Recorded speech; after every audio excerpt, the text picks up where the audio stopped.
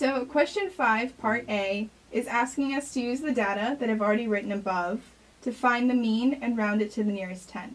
So when we're doing the mean, we're thinking average,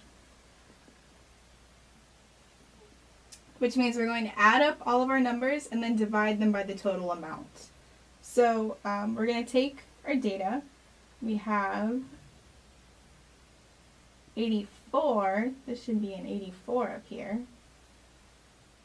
plus 90, plus 95, plus 89, plus 98. And we're going to divide that by the total number of data. So we have 1, 2, 3, 4, 5 pieces of data.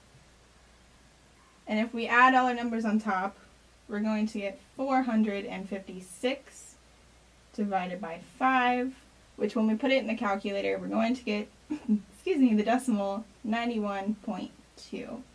And that will be our mean.